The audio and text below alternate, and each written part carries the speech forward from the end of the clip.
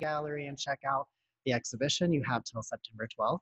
You also can come to the closing reception from 2 to 4 on the 12th. Masks are required, and there will not be any refreshments, unfortunately, to limit the spread and keep people socially distanced. But you're more than welcome to bring your friends out, family out to see the exhibition. It's a great exhibition. We've had a ton of foot traffic with it, and people are very interested. So without further ado, we're gonna go ahead and get started. I just wanna ask those that are joining us to keep your volume muted and your videos off until we get to the Q&A portion. I think there's not enough of us to keep that from being off at the end, and we can turn those on, and that way everyone can see each other when we open up the Q&A. So I wanna welcome you all, and also welcome and introduce our juror for Constructed Visions 3, which is Casey Whittier, I'm sure is how you pronounce your last name. I didn't want to butcher that. She received her BFA from Kansas City Art Institute, and she received her MFA from the University of Colorado in Boulder. She currently is an assistant professor at the Kansas City Art Institute teaching ceramics and social practice. She's got an extensive exhibition record, and she's also, her own work delves into ceramics and installation and even some steel work that I saw on your website. I feel like you're delving into everything that we were looking for in Constructed Vision. So I want to thank you for joining us and also being the juror for this exhibition. Yeah, thank you so much for having me. And it was such an honor to look at all the entries and to have a chance, even if it was virtually, to get a sense of not just artists that are applying to your exhibition calls, but also to get a greater sense of what's happening in people's studios and to find connections amongst the work is really, really a pleasure and an honor. So thank you. Definitely. I was going to say, this exhibition, I feel like all the work that was submitted was great work, and I felt like a lot of it kind of touched base on everything that we were hoping the theme would come across. We were looking for fine craft in the art world, but artists utilizing it in a contemporary way. I know that for you, within your own practice, you're like focusing on objects that kind of have almost like bring about a notion from the past with somebody, or touch on a memory, and things that are common among us, but about these like random objects. And I felt like even some of the pieces in this show did that. So I kind of saw a correlation there with your work a little bit. So my first question for you would be, how do you feel craft has impacted the contemporary art world? I know from my studies as a graduate student that artists that were craft artists were kind of put on the back burner, and I don't know if that's the case anymore. So what's your take on that? Yeah, well, it's something that's fascinated me really my whole life, was some of these conversations about the difference between art and craft. I came to art through craft, and so I think, when I came across that sort of bias, I thought, like, wait a second, I don't know if I can stand on this. And I think lately, in the last like 5 to 10 years, as I've gone further and further in my own practice, and also one of the joys and pleasures of teaching is that I'm working with artists usually from a different generation who are experiencing things in a different way or in different formative years. And so to have the chance to also like hear their thoughts or see what what conceptions they have about conversations between art and craft has been so informative for me. But I think something that's come up for me since this pandemic happened, and it's something that I think I'm inclined to consider anyway, but if there's a moment in which we could assert that craft has saved us, I think that now is a really great time to start shouting that from the rooftops, because in the last 5 months, we've seen people's sewing skills reach far beyond their individual home. We've seen people, find new ways to create traffic patterns. We've just seen this emergence. We've seen people, more and more giving each other tutorials and discussions about, legacy and how things are passed down come differently because people are spending more time at home. They're spending more time with their families. I think in addition, some of the social justice conversations, have allowed artists and craftspeople also to look at the histories of the materials and techniques that they work with, and to bring some of those conversations to light. And so, I think I would champion craft really at any moment, no matter what. But right now it feels particularly apropos. If there's ever been a time where you looked around your house and thought, could I fix that? I feel like it's now, when the fear of calling, someone else into your home has extra weight. It's not just money. It's also like our desire to use our ingenuity and to develop skill and to think about what we actually have the power to do day in, day out. All of those are concepts that are deeply ingrained in my understanding of craft. And so, I think as far as the art world at large is concerned, I think that we've also seen those barriers kind of break down in different ways. And I think it's not just through craft. Again, I think craft and social justice have really gone hand in hand lately. And that is so exciting and heartening and interesting for me. And it was something that was on my mind as I was looking at submissions and thinking about what, even just a show title, Constructed Visions, it brings together those two things that I think are really inherent in craft, which is that you have an idea, or you have a problem to solve, or you have, some sort of vision or goal. And then you've also got this like physical material reality that you have to confront in order to make that happen. So, yeah, I mean, I'm really grateful to see the word craft in print now when I'm reading exhibition reviews or academic things. But more than that, I'm really, again, heartened and inspired by the fact that I'm really seeing craft move out of sort of the back room or the basement or the garage or these other places and into public forums, and that it's not just being seen as sort of like this niche thing, but that the power of it is being recognized and shared. I think that's been something that's really come forth for me in these last 5 months and given me a lot of hope and a lot of inspiration. Yeah, definitely. I was going to say, I feel like even just me personally, I've seen, like you said, you see people coming forward and bringing these new skill sets, or even honing them in, since we're all spending more time at home. I did read an article recently in Artsy by Glenn Adamson called Why the Art World is Embracing Craft. And he kind of talks about how this new world is focusing on craft, and then how the art world is kind of embracing it more because we are so driven by pushing these mediums.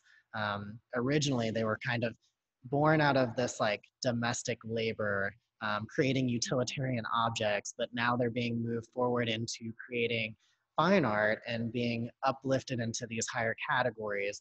And he also touched base on like bringing diversity within the craft community, and I completely agree with that. I know as like a printmaker myself that like there's this studio presence, but there's also these tons of different techniques that are able to bring more diversity to the work, and then same with like ceramics and fiber art and all of that. So I do completely agree with that. I think that as we move forward, I think craft will become an even bigger part.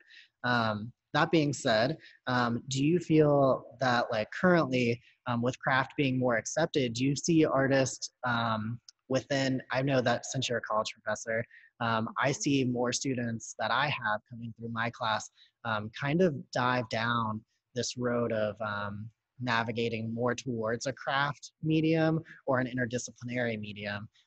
It What's your experience? Do you see artists more or less gravitating towards these interdisciplinary mediums or a craft-minded medium? Yeah, I think in my teaching, it's been a little bit of both. I mean, um, you know, one thing about that I think is just recognizing that the school that I teach at is sort of known for teaching craft skills and also really looking at historical practice and historical precedent. I think not always with the breadth that's required or with the like full honesty. I mean, you know, ceramics, especially on the ground that we stand, we really owe everything to the indigenous peoples who you know, were here and found that clay. And every time you see a shard or you know, see a historical pot, that is the evidence of you know, how integral and how innate and how deeply human it is to look at the materials that are around you and to find ways to reconstruct or re-envision or you know, recontextualize them through a physical process of some sort. So I definitely see students and other artists latching onto that, to really thinking about how process and material has meaning, and to not sort of, you know, demeaning that or undermining that or trying to like talk over it for formal reasons. But you know, I think right now there are so many different types of reckonings. It's environmental, it's social, it's immediate. I mean, you know, putting food on the table, staying in your house, these things are not things that are bypassing artists or the art world or even young artists. And so I think that there's an expansiveness to the understanding of art and craft, and maybe also an expansion on understanding how our skills can translate to help us and to help our communities in a variety of different ways. So, you know, I've had students over the last few years come to me and say like, well, you know, I was gardening the other day and like, and all like, you know, and I was like digging out this hole with my hand, and I realized that like it's actually not that different than what I did in the studio. And it's like, you know, that's just, yes, I mean, there's really nothing else you can say to that. But you know, I really appreciate and understand the desire, I think, to be very physically engaged with material, and also to look around and source from that. And that interdisciplinary kind of movement or slant that I've seen, I feel like is really a recognizing how many opportunities there are, and how much can come from interdisciplinary dialogue. So you know, that was something too that I felt like in jurying this show that I felt really, really excited about. You know, I do come from sort of ceramics, but I think I come at ceramics from maybe a little bit of a non-traditional way, in the sense that I don't really fit into any one category of being a vessel maker or a sculptor. I sort of move in between, and there are times where my work is really ephemeral, and there are times where my work is really, you know, has the ability to be very long lasting. It was so exciting for me to look at all the artists that submitted to this exhibition, and to start to imagine how those different materials and practices might play off one another in the gallery. And so even right now, like looking behind you and seeing the way that some of the that light is catching different materials or playing off different forms, I think that, you know, this particular show and in general, that move in the art world to be a little more expansive in thinking, and to allow materials and processes and contemporary thoughts and historical practices to speak to one another and to occupy the same space or to be part of the same practice. I think we're so much richer for recognizing the value in that, and the opportunity that's inherent when you start to try to negotiate those relationships.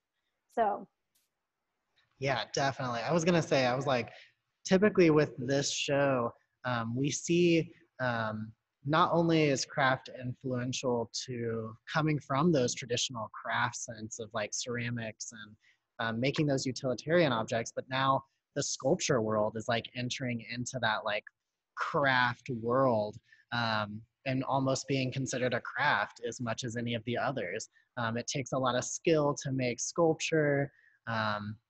And do those other things.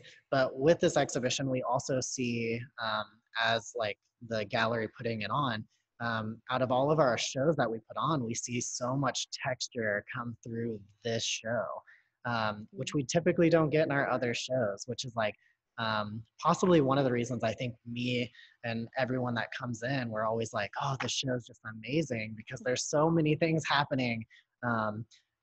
And to be trying to play those off in the gallery well is sometimes hard when you're like got so many things coming from different sides. But I think you did such a great job picking the work in a way that like everything complemented each other really well. Could you talk about just a little bit on your process of like selecting, like what things were you thinking about, and how did some of those artists use these traditional materials in ways that you thought were, I guess, engaging or creative?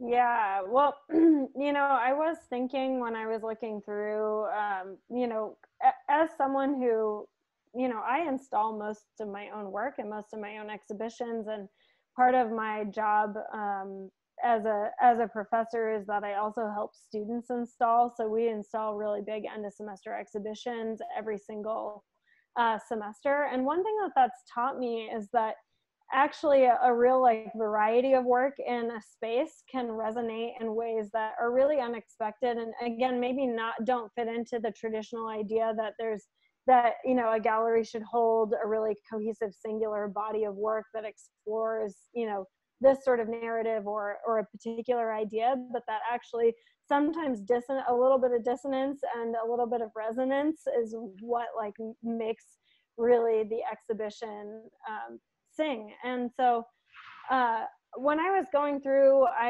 there were definitely a few things on my mind, and I think I touched on this a little bit in the statement of the show, but I was definitely thinking about, again, how craft is meeting this moment, and how artists and craftspeople are asserting both their ideas or visions and using those materials and traditional processes, but innovating on them and sort of owning them.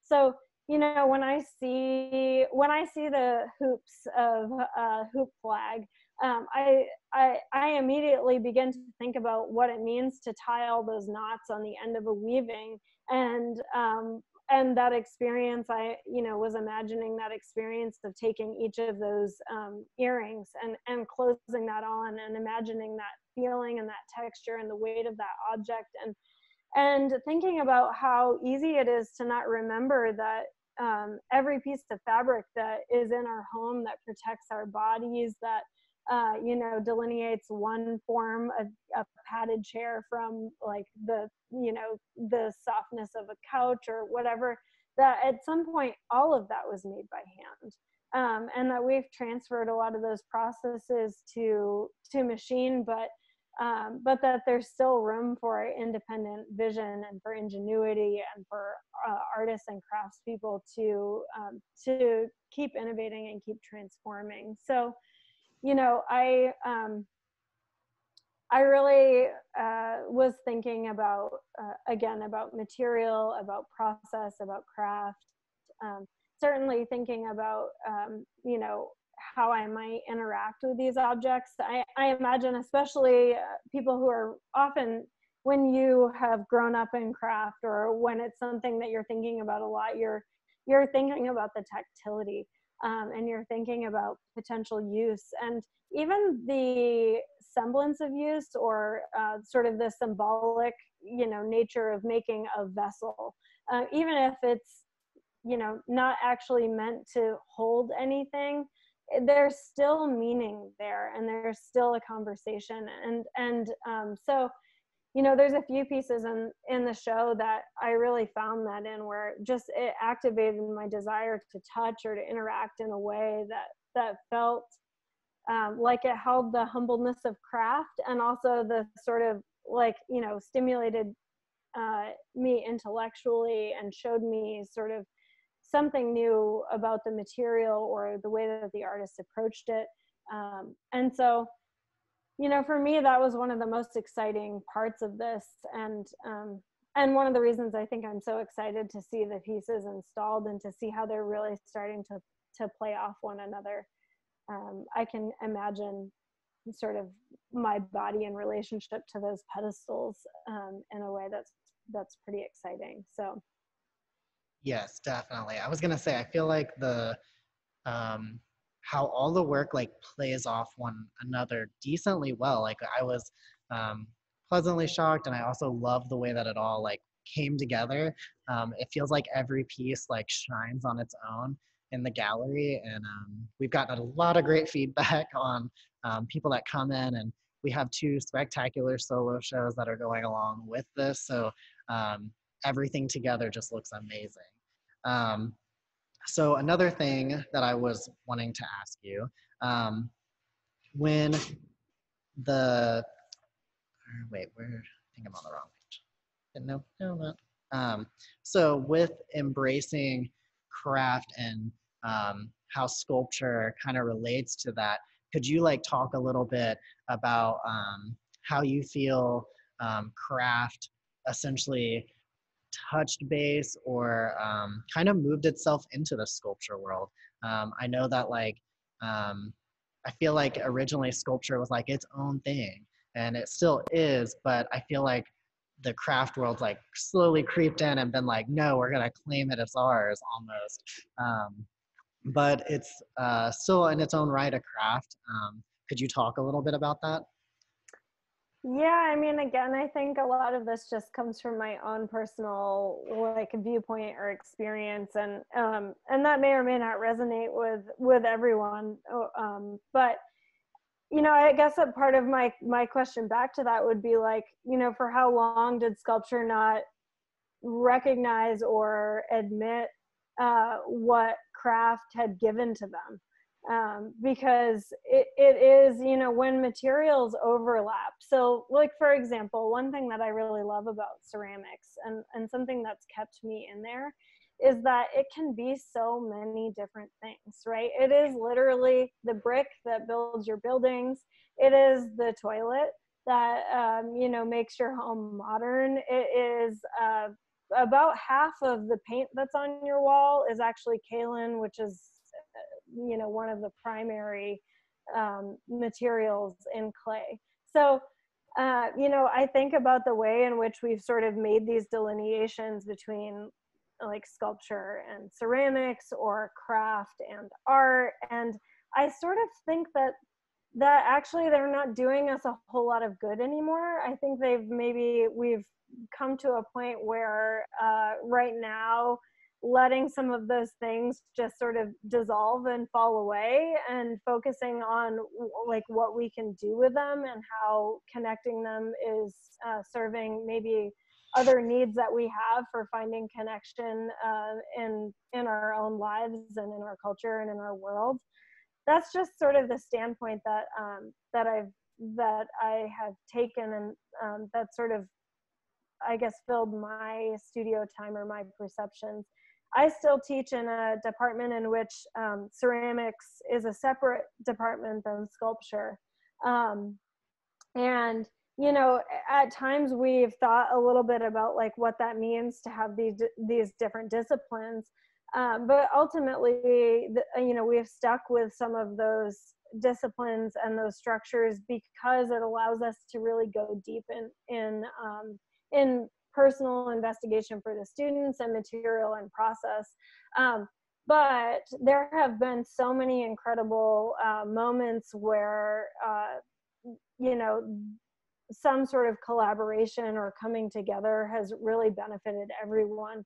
So, for example, our sculpture department has a kiln, and oftentimes when they have questions about what's happening, they come over and ask me, and I tell them from a ceramic standpoint. And what's incredible about that is that we're staring at the same piece of machinery, and we're talking about the exact same material, and yet we are like coming to slightly different conclusions. And experimentation has always been part of craft. So, it's like when you talk about whether it's wood turning, or whether it's, ceramics, or whether it's glass forming, every craftsperson takes risks just like artists. Yes. I've wondered how much the market and conversations around the market have been part of what's upheld those divisions between art and craft. And I've wondered if it's not just, that craft is kind of taking over art, but if art is realizing not only that craft is something that is valuable in and of its own right, but also that that work that people can live with and can relate to and understand is something that is, that is desired, and also that is worth pursuing some of those types of questions. So, when I think about sculpture, I definitely think that oftentimes sculpture is either pushing against craft or sort of denying craft in some way, shape, or form. And that might just be my staunch, like, sort of bias.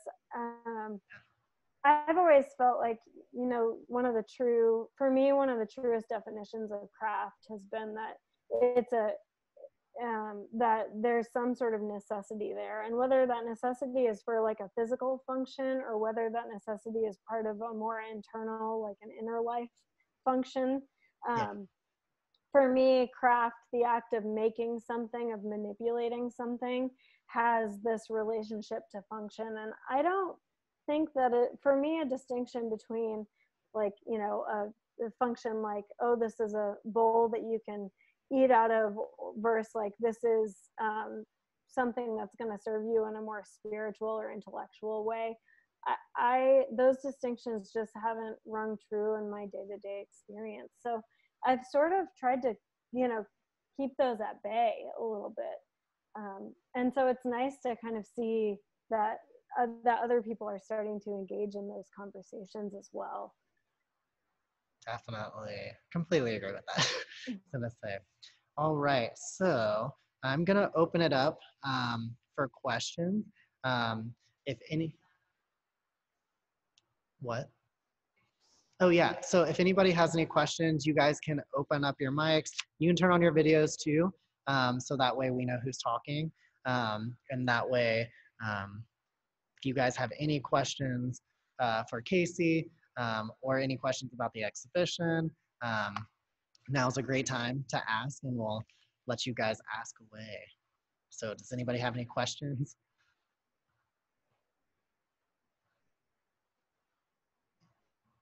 Nobody? Will you be taking us around the show at all with your computer? Unfortunately, no. This time I won't be walking around the gallery. We did upload photos of the space this morning. So if you go to our website, all the photos are underneath the Constructed Visions 3 exhibition page. So you can look through those. And also we have all the work that's included in the exhibition on there as well. And there's also a video that HECTV made, walking around and showing all the work that's in the show. They did a great job. They do it for every exhibition. So definitely check that out and share that with your friends, and give HCTV a shout out. I may have missed something, but are these artists from all over the country or world, or are they specific to? Great question. So all of the artists that are in this show, we do have a handful of local artists, but a lot of, or well, not a lot of them, some of them are national. So we do have a handful that are located here in the St. Louis and surrounding area, and then we have some that are from New York City and elsewhere. So, any other questions?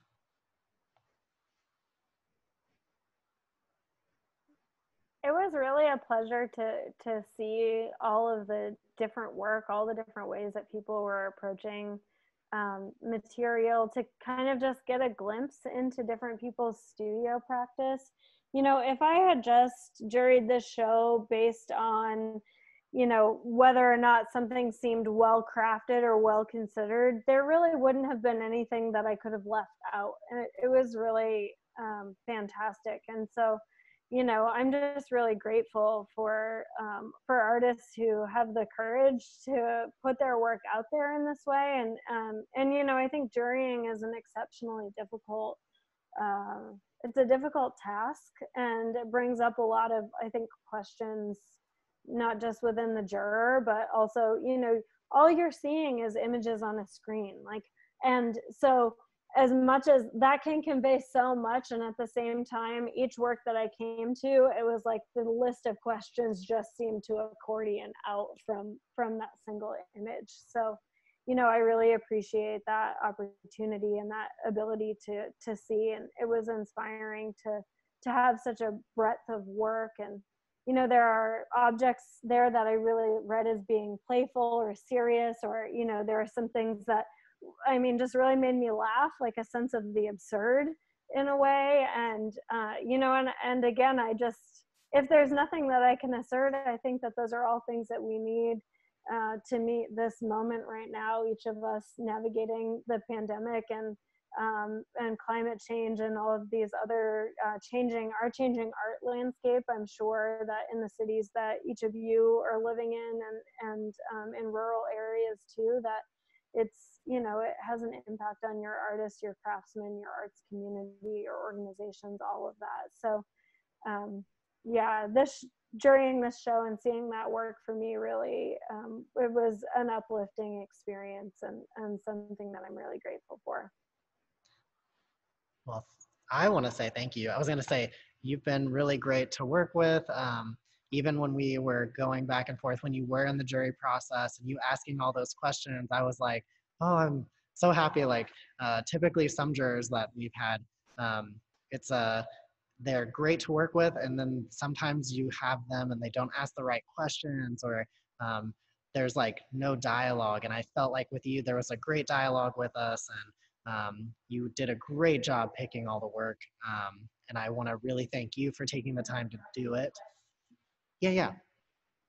Sorry, we have a private question. No, I do not see it.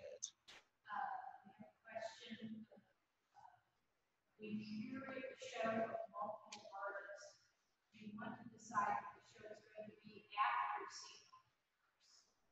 Then as you draw connections between various works, what is that leads you in one direction or another possibility? Yeah, so that's a lot to get into, but we didn't hear the question, by the way. Okay, so the question just showed up in chat. That's not private anymore, so you guys can see that there. It says, when you curate a show of multiple artists, do you wait to decide what the show is going to be after seeing all the works? And then as you draw connections between those various works, what is that that leads you in one direction or another possibility of a theme? For us here, we actually develop the theme beforehand. That way, when we put out a call, that people can apply to that call with work that they feel best fits that theme. Now, that can change. We have had instances where we kind of get down to the wire, and it might not have been a great theme for us to choose. And so we'll open it up a little bit and kind of let things go through that typically don't fit in the theme, but it might actually look great with the other work in the exhibition. But for the most part, we do pick a lot of our themes before we even make the call go live. In other instances, that can be kind of completely contradictory. I've personally done portfolio exchanges for printmaking where I kind of wait to get all the work, and then I pick the work that I think goes together in the portfolio for an exhibition. Casey, what's your take on that? Yeah, I think it's sort of a dance, to be honest with you. The one thing, like in this particular instance with that, the theme of constructed visions, I really took those two words as sort of my prompts. So like, for example, Cody Arnold's Trash series, that sense of like construction, it really is a bunch of objects coming together and being physically sort of like bound or put into a relationship, but with a very different sensibility than, Howard Jones's like objects, the mound broom and the hammers, and or Jackson's work ethic, where, it's like each of those cuts have to be so precise. And but there is a sense of structure in a lot of the processes or practices, or the way that I understood the works to come to creation or to fruition. That for me had, sort of the essence of what it means to construct or to put things together, to bring things together. So there were ways that oftentimes there's like this large theme, and then I try to think of like sub themes, or maybe the work that's presented to me as options helps me hone in on sub themes. So I think it's really a back and forth, it's part of what makes jurying really complicated, because there's always a couple pieces that you just like, you're like, oh, like this is so good, but I can't quite figure out how to bring it into this conversation. And it's not an uncomplicated process to jury or to figure out how to approach themes, but it's really rewarding. And it's really, again, I think the pleasure and the joy and the challenge is that artwork reveals itself to you and reveals things about yourself that you might not have like thought about or known. So yeah, I mean, when I was looking at this work, I really was thinking about like different methods of construction, and I think, again, my studio is very tactile, even though it maybe my personal work looks really, really controlled. Even the lightest touch is something that I consider. So coming from such a tactile like studio background, something that's so hands-on, I think that probably, or not probably, I think most definitely I'm drawn to works in which I almost imagine it coming to life, or I imagine the work in its making, and I can see evidence of that in its final iteration or in its final presentation. So, it's like my greatest joy, if I was in the gallery right now, would be just those like close looks at each work. Like I love seeing where like the plane of a form changes, or I love seeing the line in something, or the specificity of a woven thread, or in glass. I love aberrations. It's always something that's fascinated me. It's like I'm in my work, I'm always thinking about what it means to try to make something perfect, and then also what it means to make something that feels like deeply human, or like it's had a life. And so, when I think about glass too, I think about like the heat and the pressure, and the way that you try to lay everything just right, and then the kiln does what it wants to do, and you have to accept that or reject it, but you're confronted with its making, not just you, but also the processes that you're engaging with when they're out of your hands. So those sub themes kind of guided me in this instance, and again, I thought that was one of the best challenges of putting together the show. Definitely. Yes. So there's another question. If any artists submitted any photography or film or multimedia work, off the top of my head, I think there were several that did submit this work. I can't think of it specifically what it was off the top of my head, but there is, I'm trying to look around here, there is Shavari Perry's work, who created these kind of collage pieces, but they're using like fabric and paper and different collage techniques, and there's, I think, some drawing involved too. And they've turned out beautiful. So they're taking on an entirely different sense within the constructed visions. There's also several others that were submitted. I'm trying to think of all of them off the top of my head. Well, I think if I'm remembering correctly, and again, it's been a little while, so forgive me if I make a mistake, but Vanessa, one of Vanessa's works, actually, the way that it was presented, there were photo stills as part of that piece that gave more context to what it really is fully about. And Jackson, one of Jackson's works as well, includes some photo documentation of the entire process that allowed it to come to be. I don't remember a whole lot of work that I would say is firmly planted in film or or moving image, but definitely multimedia work, including again Cody Arnold's trash series, were from objects that were collected on a walk with a dog and then brought together. So lots of different types of materials, yeah, and the adventures of the Zackary Perry's work, which also I think really interfaces with portraiture and with pop culture. It's referencing magazine covers and thinking about photography and image proper in a new way. Definitely. Also, there was somebody that said that they're super excited to see the show now, and they hope that there's still time. There is definitely still time. The exhibition closes on September 12th. On September 12th, we will also be having a closing reception. There will not be any refreshments, and masks are required, but you are more than welcome to come by from 2 to 4 for that closing reception. And people can bring their friends and come see the show. So are there any other questions from anybody at the moment?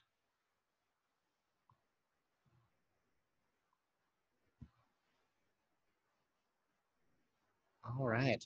Well, I want to thank everyone for coming. I also want to thank Casey again for being the juror and taking the time to join us tonight and talk about the exhibition and your process and about craft in general. We hope to see you all either at the closing reception or if you want to share some stuff via social media, that'd be great. But thank you all again, and I hope you all have a great evening. We will stay on just for a few more minutes to make sure that if there's any last questions that you guys can get those in, and then you all have a great night. So thank you. Yeah, thank you, everyone. I really appreciate it. And I hope that there was something in this conversation that got your wheels spinning. Maybe it will inspire some studio work, or for you to be able to come to the gallery and see the show, or even just a good conversation. Maybe you totally disagreed with me and you can go. You can work your way through it. Yes. I love those. Sometimes when people say things that I just can't quite embrace, it's the start of a whole new investigation for me. So yeah, I really appreciate you all spending the time with me tonight. Awesome. Thank you so much. I was gonna say, it's great. Everything looks amazing. I think this is possibly one of my favorite shows that we've had in the gallery. So it's great. I'm so glad. It was such a pleasure to curate. Do you know Pauline Verbeek? Okay. Yeah, Pauline is incredible, and gosh, such a skilled and multifaceted human being. And the fiber department, Zach and I were talking a little bit early on about going back to school and how to navigate that. And the fiber department, it's been so interesting and wonderful and lovely to see students again starting to think about what it means to be in the studio, or how we maybe have separated our home lives from our creative lives, and to all of a sudden have some of those things coming back physically into play, not without growing pains, but the fiber department has lent to some of their students equipment to allow them to do some work at home. And Pauline has just really been such a great support for those students. And same thing in ceramics. I've been starting to teach classes outside, which is so satisfying and so gratifying, because it is, again, in the history of ceramics, which is the material that I am most involved in and most consistently part of the history of that has been that we literally stand on it and bring it above ground and then make with it. And so to be in that scenario again is kind of thrilling. Yes, I completely agree. I think it's great. I love, I don't know, going back to teaching and finding new ways to or new approaches to things, and being able to figure all that out, I think is a new task in itself. But Most I don't definitely. know, it's great. Awesome. Well, I think that's it. I don't see any more questions coming in, so I'll go ahead and end the meeting. Thank you all again for joining us, and we hope to see you all soon in the gallery. So have a great evening. Yeah. Thank you so much, you all. Take care. No problem. Bye. Bye, Zach. Thanks. No problem. Thank you. Okay.